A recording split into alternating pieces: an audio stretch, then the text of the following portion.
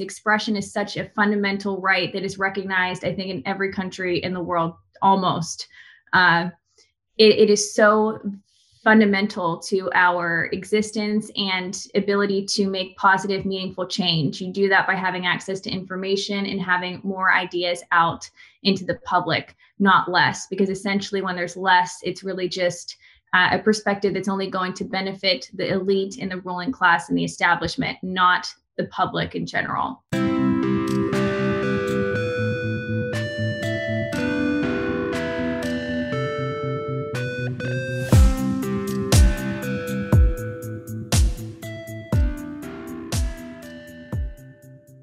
Hi everyone. Before we get started, I have to plug a few quick things. First of all, my book, Brexit, The Establishment Civil War, is now available to order. You can read some chapter previews by following the link in the description below. Our sponsors, ExpressVPN, get 35% off 12 months of ExpressVPN and get 25% off podcast hosting with Podium. Finally, if you're watching this on YouTube, please go check out odyssey.com instead. We are hosting all our videos there. If you're a creator, you can move your videos across with one simple click, and you can earn cryptocurrency simply by watching videos and use it to tip your favorite creators like myself. So please check that all out if you want to support the show. Anyway, here's the podcast. Hello and welcome to another episode of Chatter. Today I am talking to Taylor Hudak, who is an independent journalist and writer at acTVism.org. Welcome to the show, Taylor. Yeah, thank you for having me. No problem. So do you want to start by giving people an idea of your background and what acTVism.org is? Yeah, so I am an independent journalist. I'm based in the United States, but I work for an organization called acTVism Munich. You can find our work at acTVism.org. That is acTVism.org. And we're also on YouTube under the name acTVism Munich. And we're basically a European nonprofit independent news organization. And we cover free speech cases, free press cases, US foreign policy, environmental issues, the corruption of the intelligence agencies, and even some aspects of sociology and psychology. So we cover a wide range of topics that are left uncovered in the mainstream press, and we're completely independent and viewer funded, and we don't take any money from corporations. And that is, of course, what essentially allows us to be able to speak honestly about US foreign policy and other controversial matters. And yeah, the independent funding is incredibly crucial. And it's really sad these days that you have to be so careful about who is funding what. Like even just in the names of people. So for example, the Justice Democrats in America, they're all about being for you, and yet the Young Turks and the Justice Democrats are completely corporate funded. So it's so difficult to navigate that minefield in the 21st century, unfortunately. So what brought you to journalism, and like how did you find acTVism.org, and why did you decide to work for them and not the New York Times? Yeah, that's a great question. I should also note that I also have work that can be found in the Last American Vagabond. We have been suspended from YouTube, but we did get the channel back. But you could find all of that work at the Last American Vagabond. That is also another independent organization. So essentially, I actually had dreams of becoming a mainstream journalist. At the time that I wanted to get into journalism, I wasn't thinking of it in a sense of mainstream or corporate versus independent. I just decided to go to grad school. I studied English. I was always interested in politics. I liked writing, reading, and researching. So I decided to pursue a graduate degree in journalism and media. And it was at around that time, about a year and a half in, or more so about a year into the program, I realized that so many of the issues I cared about, I would not be able to speak honestly about them or report honestly about them in the mainstream press. And I noticed that even at the very tiny place that I was working at the time, was starting to become a little bit more hostile to some of the content that I was interested in producing or the type of coverage I wanted to put out. So I started to realize slowly, maybe I should go an independent route. And I was terrified at first and very nervous because I didn't know what that really meant or what that would look like.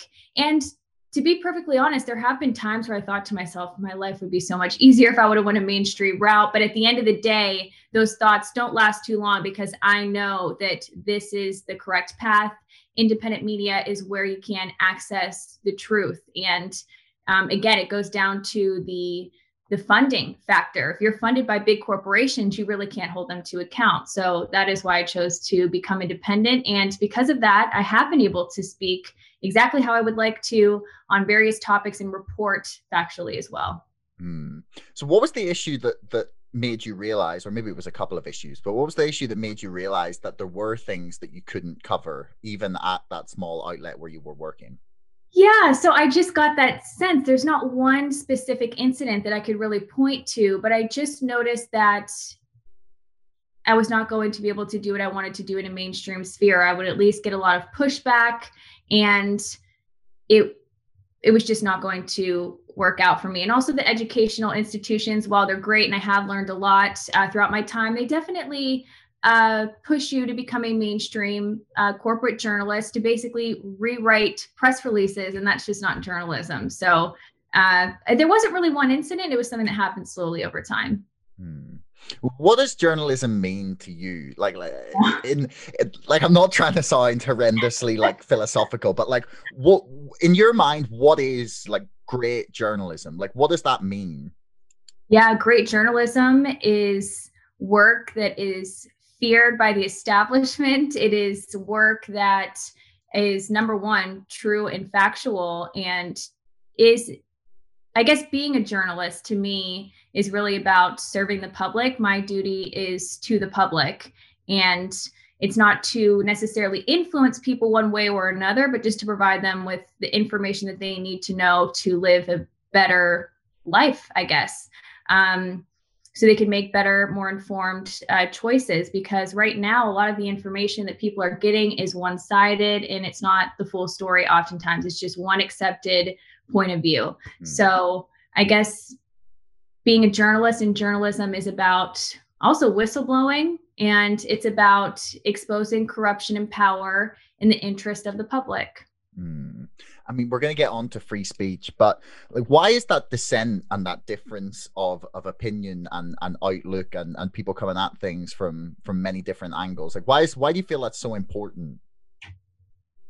Well, I think it goes back to a bigger idea of censorship, which we are seeing very much right now, both on social media and also on various platforms like YouTube. And because of that, we've seen other platforms arise from this censorship. And I'm going to go back to a quote that Julian Assange said, and he said that censorship reveals fear, and it really does. So I think that it's important to have a wide range of perspectives.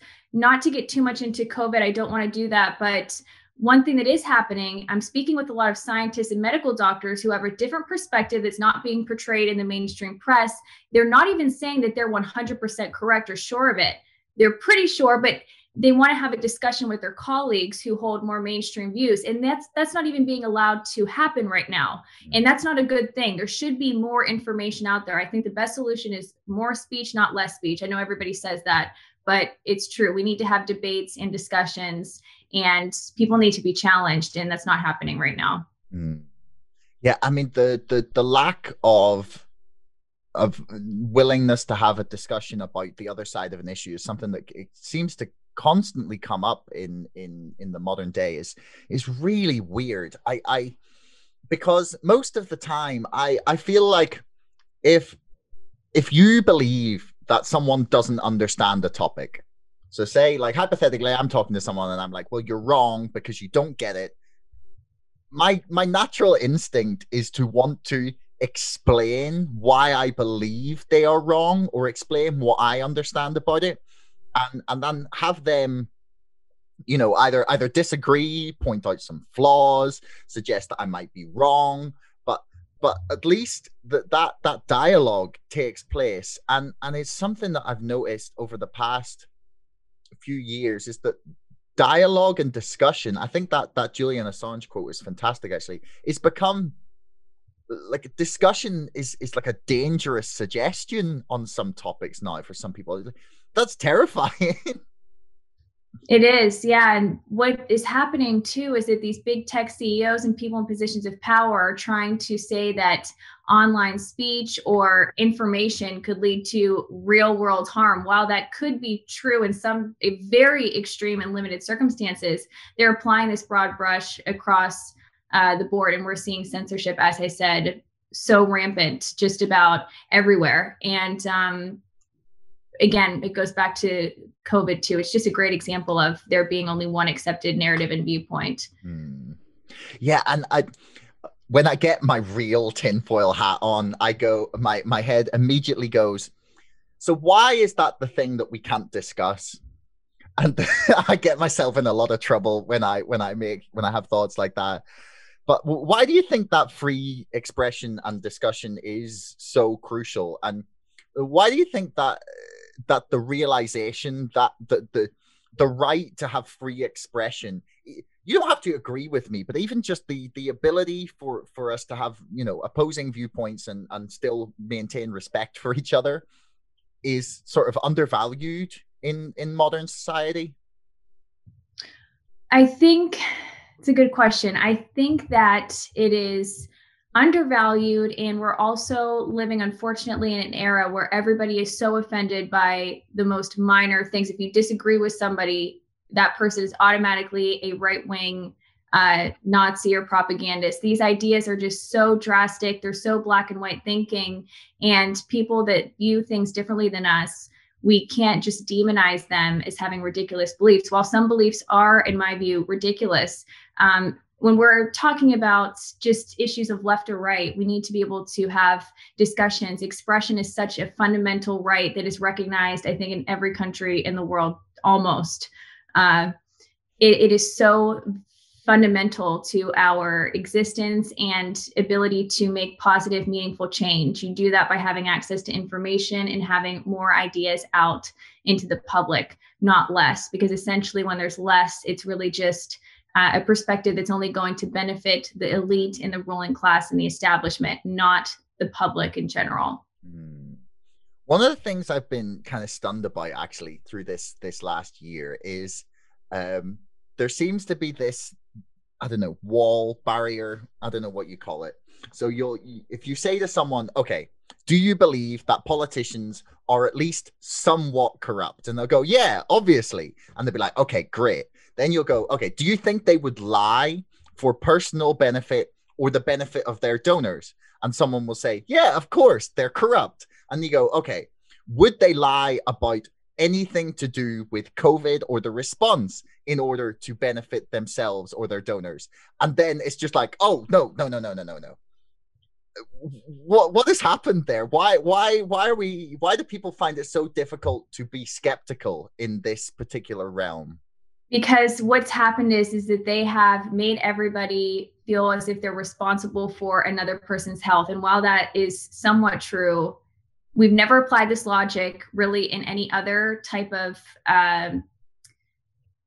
with any other type of virus. So for example, during flu season, we're not telling every single person that every single person must be vaccinated in order for all of us to be safe. We're not saying that, but we're saying it right now, which is very strange. And so what's happening is that people are feeling like they are responsible for other people's deaths, essentially. And to kind of speak out against that comes, the media has painted people who do speak out as being cold, narcissistic, selfish, and the list goes on. So there's been some demonization of people who think differently in the media. And then also too, the doctors and scientists who are highly qualified professionals who have been providing their expert opinion that goes contrary to what's being discussed in the mainstream. They're being smeared and silenced, and to discredit them. And in my view, based off of the work I've done, especially covering Julian Assange's case and Craig Murray's case, is that the people I feel that we can trust, not all the time, but a lot of the time, are the people who are actually being smeared and silenced versus the people who are being propped up by the establishment. Based off of my experience, little experience so far, but based off of that experience, that is my view at this point. So that brings us nicely then to Julian Assange, who I wanted to discuss with you. So let's go back actually then and sort of lay out what happened to Julian Assange and WikiLeaks. So he is, when did they start actually? That's a really good question. Do you know? Well, this has been going on for about 10 years now, approaching 10 years. So he essentially sought asylum in the Ecuadorian embassy in London, and he's been basically persecuted ever since then. In 2019, April 11th of 2019, he was dragged out of the embassy and arrested by British police. And for the past year, throughout 2020, there were extradition hearings. I covered those in London, broken up into two parts. And the judge, miraculously, I couldn't believe it when I heard her deny the request, but she did deny the United States extradition request. But Assange is still in Belmarsh prison right now because the High Court is determining whether or not they're going to hear this case on appeal, because the United States has appealed the judge's decision. And then this case is either going to be heard at the High Court, or if they do accept the appeal, if they do not accept the appeal, then Assange will be set free and able to go home with his family. But again, just to backtrack a little bit, Julian Assange, of course, is the founder of WikiLeaks, an award-winning journalist who is facing 175 years in prison for his publishing in public interest reporting through WikiLeaks. And he is in London, and there was extradition hearings that I mentioned, and it wasn't necessarily the trial. A lot of times people get confused and think that this was a trial. It wasn't. It was hearings to get him to the United States, where he would then face a trial in the US. So far, that's not going to happen, but it could be overturned on appeal. I mean, I don't think it would be a trial in the way that we imagine it if we got to America. No. I get the feeling that the Espionage Act would be employed, and I can't see it even being broadcast, or I would say it'd be behind closed doors, unreported on, and then classified very rapidly. And mainly for someone who has spoken the truth, and like they've never had to retract a thing. That's the I still struggle to get people to realize the gravity of that. Like, given how much they've reported on, given how much they've published, like the fact that they haven't retracted anything, nothing have they lied about. And these are the people that are being prosecuted. I know, it's so ironic, but you're exactly right. WikiLeaks has a 100% accuracy rate in reporting. It has never had to retract a statement ever. And the journalism that Julian Assange has done through WikiLeaks has won him numerous journalism awards, yet it is still that very journalism that has him in a UK prison today. So while so much of the time we hear about how China and Russia and Iran violate human rights, let's talk about it happening in the West, because it does happen, and we're seeing it right before our eyes with the case of Julian Assange and also Craig Murray in Scotland. I mean, as far as I was aware, it was technically illegal for them to drag him out of the embassy in the way they did. Am I right there? Well, what happened is that the Ecuadorian, let me backtrack. So he had asylum and citizenship in Ecuador, because he was in the Ecuadorian embassy in London. And that asylum and that citizenship was revoked. And then British police were invited into the embassy and arrested him. But you're correct. Initially, when I saw the video, I thought, how could they just go into the British police cannot just go into the embassy of another country. That would be literally an act of war. But they were able to do so. They were invited in. And then, as I said, the citizenship and asylum was revoked. So it was a coordinated effort between the US, the UK, and Ecuador. Yeah. I mean, people aren't going to be spending or using that much organization and resources in order to lock up a man who is, telling lies. Yeah. I think that's the biggest thing there. So why do you think that, given the sort of left-wing propensity to say they want to speak truth to power and they want to challenge corruption and tear down the system, and someone comes along that stands with all of those values, speaks the truth, exposes corruption, and yet the left seem to have not entirely. There's still a lot of sort of firebrand progressives fighting his corner, but like there seems to be very little people who actually care about Julian Assange's case. Why do you think that is? Like, why is this not more significant? Like, I remember the outrage when Jamal Khashoggi was killed by the Saudi Arabian dictatorship, but when two democracies decide they're going to lock up a journalist for printing the truth, there doesn't seem to be like proportionate outrage. Yeah, we're not seeing perhaps as much coverage in the mainstream press as we have with other cases, and definitely not as much coverage as we would like. But over the past 2 years since his arrest, we've seen so much more support for Julian Assange and for WikiLeaks since his arrest. And there have been people in the mainstream press who have covered his case and have said that charging him under the Espionage Act for his journalism is wrong. I've heard a few people speak out about it. Again, not as much as we would like, but we're not some fringe group of people who support Julian Assange. It's very mainstream in my view. If you take a step back and you look, every single major civil liberties union in an organization, civil liberties organization in the world is supporting Julian Assange's release and for the United States to drop the charges. All of them, just about all of them. So that's very significant. There have also been several politicians and even world leaders who have called on the United States to drop the charges for Assange to be set free and also compensated.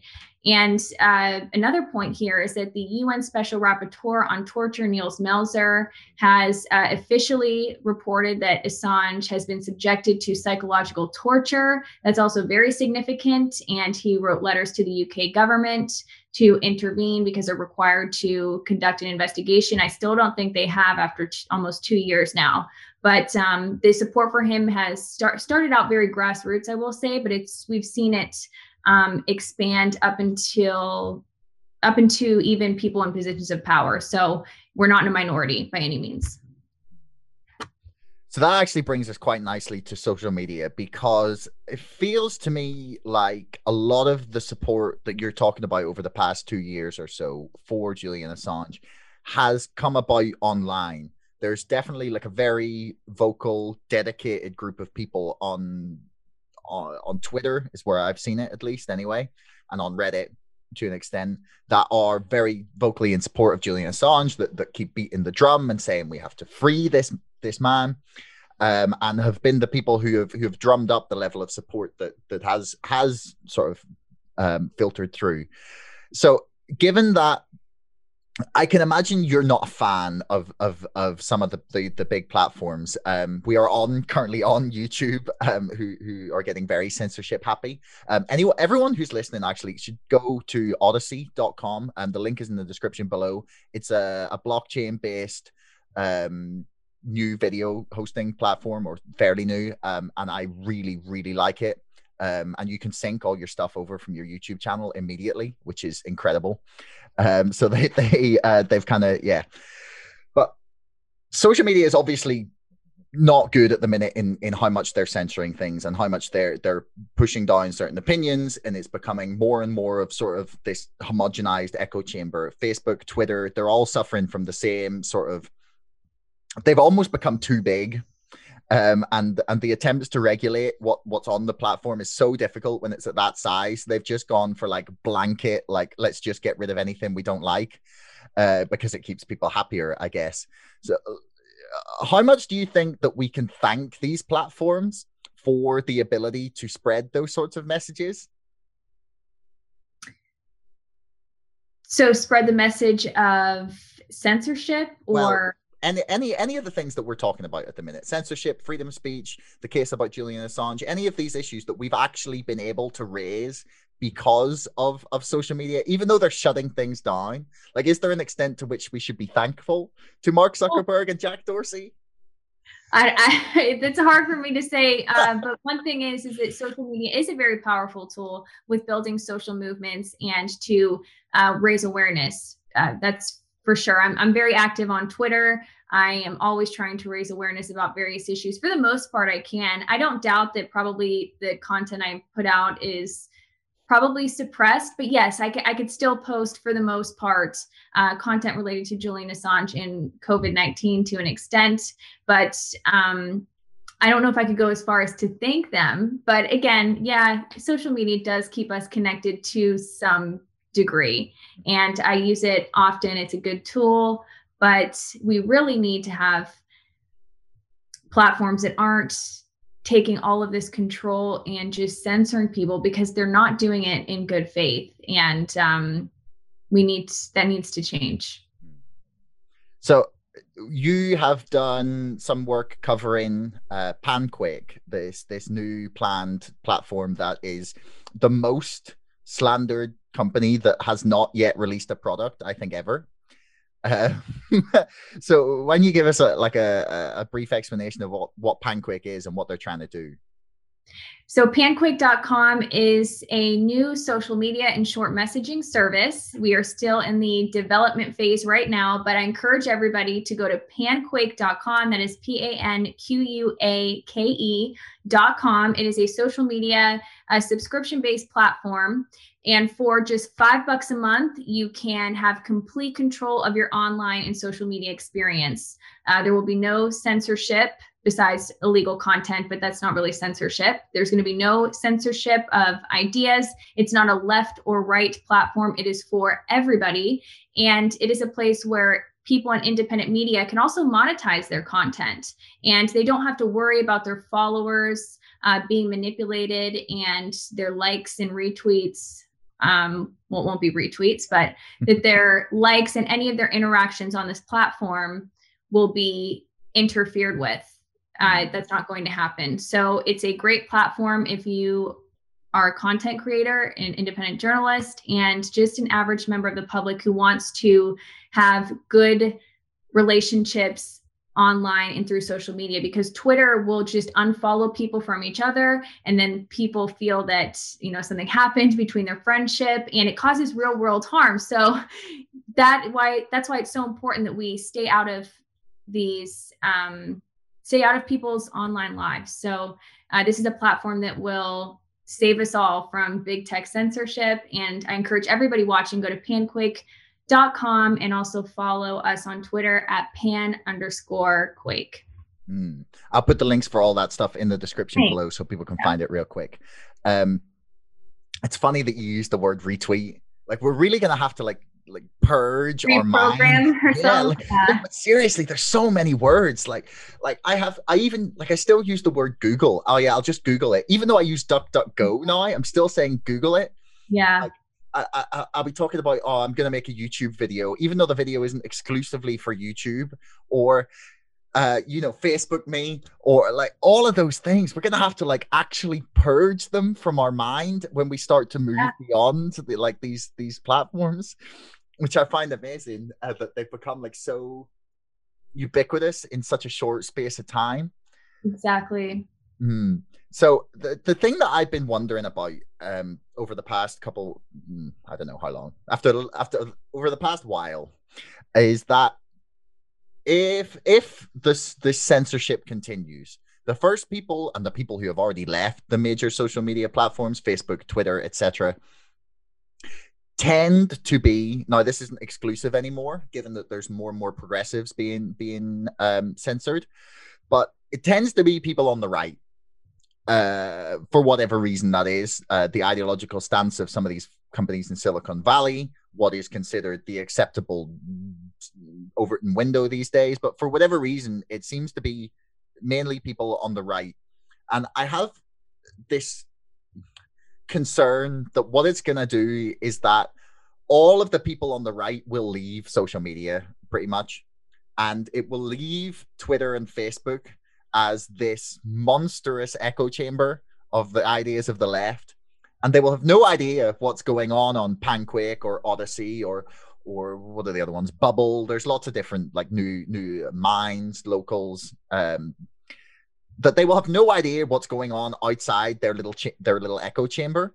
Like, do you think that the left will come along for the ride when we decide to abandon sort of more completely places like Facebook and Twitter and YouTube? Or do you think they'll just be like, oh, thank goodness all the crazy people are gone? Unfortunately, I think many of them are in the latter group, where they are happy to see people that they disagree with purged from social media. But that will backfire eventually, because one thing that people on the left, and I'm being very broad when I say the left, but people who are cheering this on, the censorship on, have to realize that because censorship is happening and it's not affecting people on the left, once the right is more so in power, censorship is going to happen to people on the left. There's nothing stopping that from happening. So that's something that they have to remember. And I think, again, it goes back to this culture of, I can't be offended. I can't see anything that challenges my worldview. It's a really bad position to be in. And we don't grow from that. And we also don't grow from cancel culture, which is something that is also very much celebrated by those on the left, in my perspective. And of course, the left is, as I said, very broad, because I think that there are people who are more so on the progressive left who do not agree with that type of thinking. I have colleagues in independent media who are very progressive, but do not want to see people on the right removed from social media just because of their viewpoints. Unfortunately, there aren't many people like that. But it's just important that we realize that if censorship happens to a group of people on one side of the political spectrum, it can and it will happen to the other side as well. Yeah. Well, it's been this year has been a wild ride. This last year, I have found myself in this strange position that I do not know who I agree with anymore. I listened to the full 3 hours and 10 minutes of an interview with a Joe Rogan podcast with Dave Smith, the comedian, who's like Mr. Libertarian. And I think like 95% of the stuff he said, I was like, yeah, you're right, Dave. And like, I'm meant to be like progressive left, like pretty far left on a lot of things. And yet here I am sitting agreeing with like, yeah, a libertarian, like an extreme libertarian on nearly everything, which is really strange. But I hear you. I think these labels just are meaningless at some point. They just become meaningless, and they change over time as well. Yeah, I think you're right. So do you think we should be thankful for COVID in a way, in that it seems to have, and I know you're laughing, but I always try and find some kind of positives that we can. I can see that. Yeah. Can we thank COVID? I know just for everything it's like woken, it's woken so many people up, and it has given Silicon Valley the excuse to go in this like authoritarian censorship sort of mold that people said they were doing before, but it was a lot more subtle. They've kind of lost their subtlety, and therefore sort of woken a lot of people up to the way they're operating. Should we be happy about this? No, because I still think that the end goal, the threat of the government, not the threat of COVID-19 as a virus, and this is coming from not me, Taylor Hudak, this is coming from scientists and medical doctors that I've spoken to. I think the threat of the reaction to COVID-19 is so unbelievably frightening and dangerous. We are headed down an extremely dark path. To hear mainstream award-winning medical doctors who never had anything to do with politics and were never even entertaining any type of conspiracy or alternative ideas about medicine have said, we cannot think of any positive reason as to why they want to, for example, vaccinate healthy people with an experimental vaccine, and they're not being honest about it. It's so deceptive and manipulative. So I'm actually not thankful for it, just because I think that what is to come can be so unbelievably dark. And while I think some people have maybe woken up, there's still a lot who are very fearful, and that is the fault of the mainstream press as well. They did a study, I can't remember who was mentioning this, but the perspective by people, Democrats and Republicans in Congress, their perspective on COVID-19, like death rates, was so dramatically exaggerated. And to think that these people are creating policy based off of this inflated sense of a threat, I guess, is just frightening. So I'm not grateful for it. I'm actually very worried, and I'm speaking out about it now, not because I think it's something fun and popular to do, because it isn't. I'm doing it because I'm obligated to do that for my audience. Yeah, I mean, the conspiracy theorists have really been right over the last year. There was like a 1 week period where I was like, I wouldn't say depressed, but I was quite down, and I just sort of sat around, and I think I watched all three of like the 3-4 hour Alex Jones interviews, like the really big ones. And I was like, oh my God, this guy was right the whole time. I was It's kind of weird to see that happen. Yeah. I thought back last year, in 2020, there were many people warning about vaccine passports, and they were considered conspiracy theorists and crazy. And we are talking about that right now.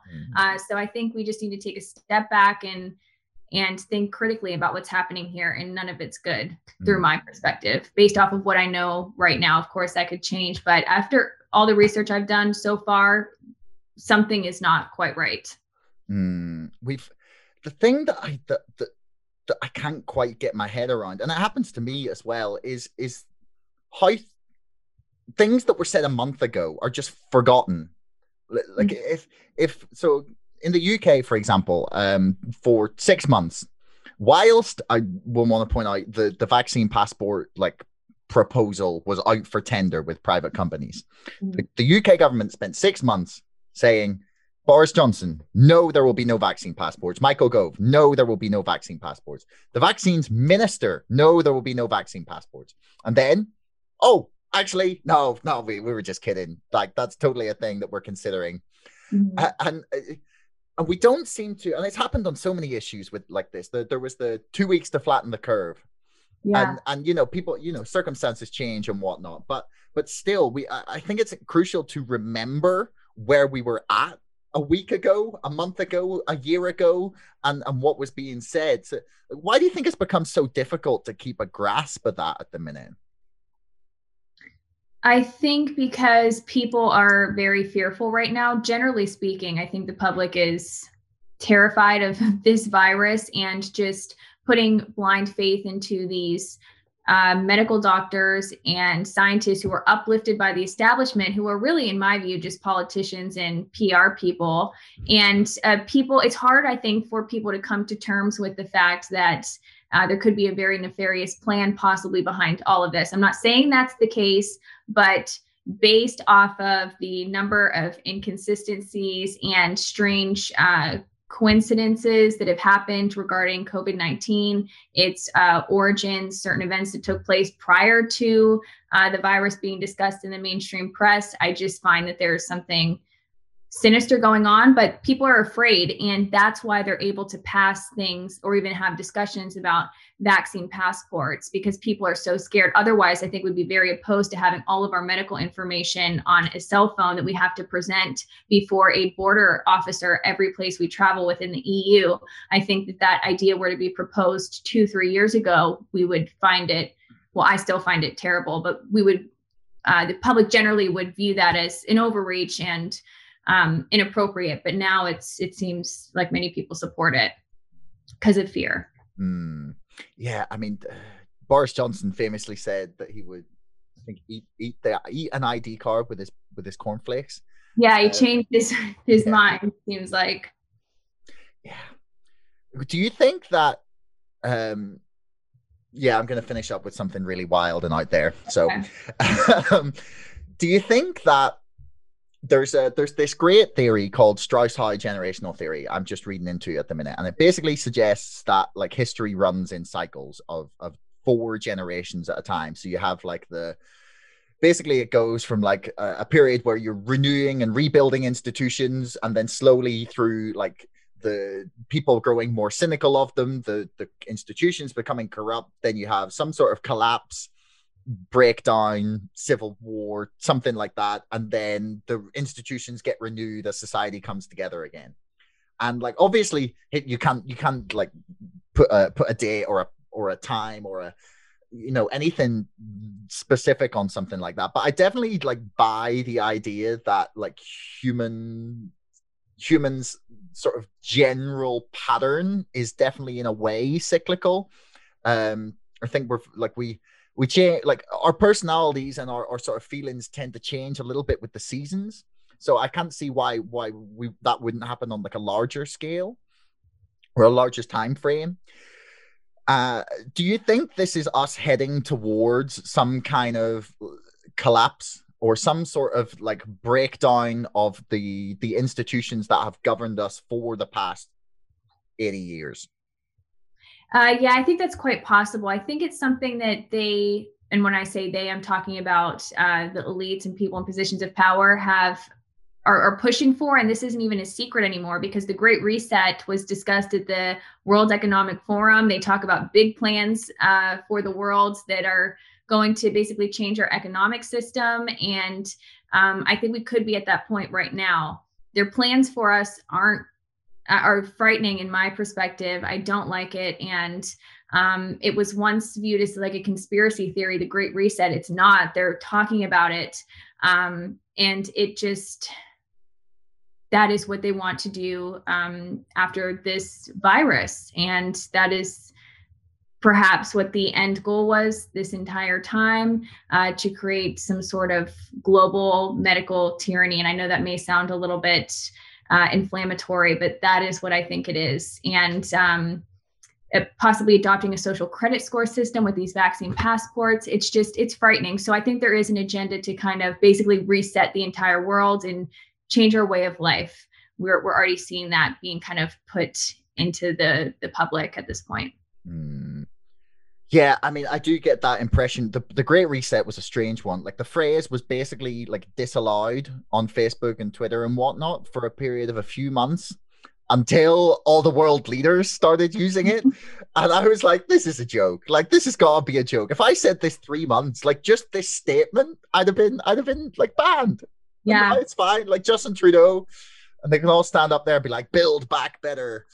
Which is, yeah, it's madness.